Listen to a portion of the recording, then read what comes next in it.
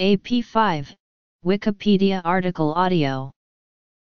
AP5 or APV amino 5-phosphonavaleric acid, amino 5-phosphonapentanoate is a selective NMDA receptor antagonist that competitively inhibits the ligand binding site of NMDA receptors.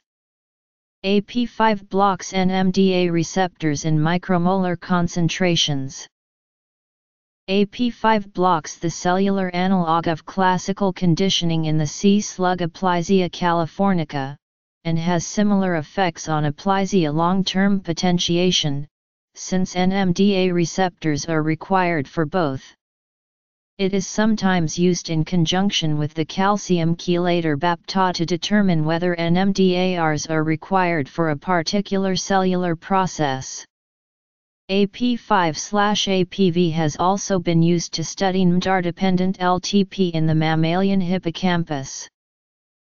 In general, AP5 is very fast-acting within in vitro preparations, and can block NMDA receptor action at a reasonably small concentration. The active isomer of AP5 is considered to be the D configuration, although many preparations are available as a racemic mixture of D and L isomers. It is useful to isolate the action of other glutamate receptors in the brain, i.e., AMPA and kainate receptors. AP5 can block the conversion of a silent synapse to an active one, since this conversion is NMDA receptor dependent. AP5 was developed by Jeff Watkins and Harry Alverman. Works cited: Laub, B., Hyre H., Sturgis M., Betts H., and Coos J.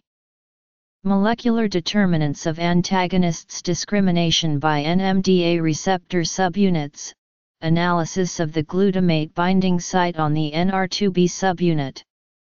Neuron 18, 493503. doi, 10.1016/S0896-627381249-0. PMID 911-5742. Cellular analog of differential classical conditioning in Aplysia, disruption by the NMDA receptor antagonist DL-2 amino 5-phosphonavalerate.